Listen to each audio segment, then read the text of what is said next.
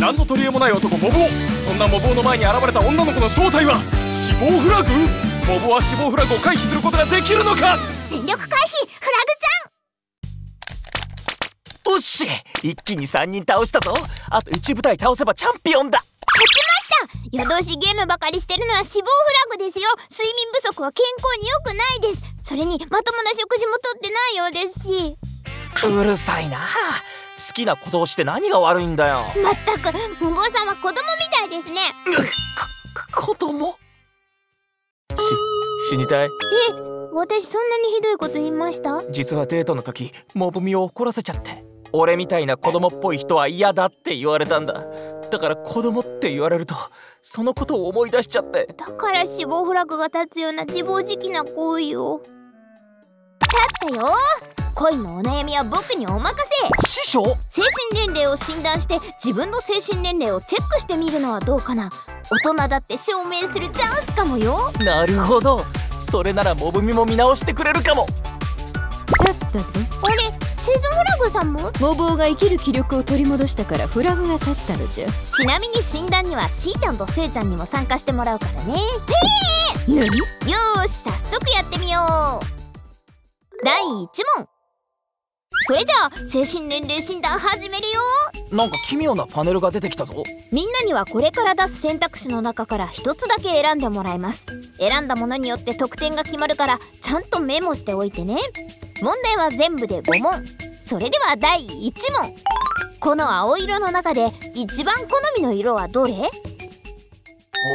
青といえば大人なカラーの代表だよな。海とか青空とか綺麗なイメージありますよね。なぜわしがこんなことをせねばならんのじゃ。青といえば戦隊ものでクールキャラ、つまり大人ってことだ。この中で一番戦隊ものの青に使われてそうな E を選ぶぜ。じゃあ私は爽やかそうな B で。仕方ない、わしは A じゃ。では得点発表。 A は2点、 B は4点、 C は3点、 D は5点、 E は1点だよ。2点じゃと。意外と点数が高くて嬉しいです。しょっぱなから1点って。第2問。それでは第2問。このフルーツの中で一番好みの色は？やっぱりイチゴかな。戦隊もので言えば赤が主役。その理論さっき破綻したばっかりじゃないですか。私はオレンジですかね。口の中でじわーって広がる柑橘系の甘みがたまらなくて。フラグちゃんは色じゃなくて味で選んでない？ピーチじゃな。生存フラグさんは桃か。ピンク色のものを選ぶのは意外だな。わしがピンクで何が悪いんじゃ。忍者、むやみに蹴らないで。それじゃあ得点発表いってみよう。オレンジは3点、イチゴは1点、柿は5点、桃は4点、リンゴは2点だよ。ちくしょう、また1点。これがわしとお主の差じゃ。その身で味わうがいい。心なしか体が重く、まるで何かにのしかかられているような圧を感じる。いや、実際に乗られてますよ。第3問。お次は第3問。この中で好みの風景はどれ？よし、だんだん法則が分かってきたぞ。地味なものほど得点が高い傾向がある気がする。ここでは対を選択するぜ。今度こそ高得点だ。なんかモボさんずるくないですか？いいんだよ、精神年齢は賢さにも比例するんだから。そういうのはずる賢いっていう気がします。わしは春にするぞ。過ごしやすい季節じゃからな。私は夏の景色が好きです。はい、得点発表。春は2点、夏は1点、秋は4点、冬は5点、梅雨は3点だよ。やった、3点だ。1点です。何かの間違いじゃ。あれ、2人とも点数が低いみたいだね。まあ俺と違って理論じゃなくて直感で選んでるから仕方ないか。感性がお子様なんだね。無言のまま蹴らないで。痛い痛い、怖い怖い怖い怖い。すいませんすいませんでした。第4問。第4問。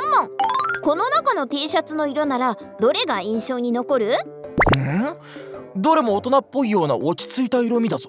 モボさんの謎理論もそろそろお手上げのようですね。よし、ここは A の白色を選ぶ。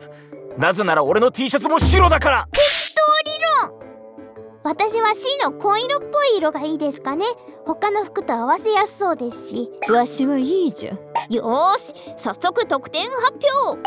A は1点、 B は4点、 C は5点、 D は3点、 E は2点だよ。やりました。最高得点です。ねこやつに負けるとは。また1点だけ。次が最終問題か。だけどくじけちゃダメだ。胸を張れ。手痛く負けた時こそ胸を。追い詰められすぎて作画が変わってる。第5問。ついに最終問題。この飲み物の中で一番飲みたい色は？もうここで逆転するしかない。俺は赤に貼る。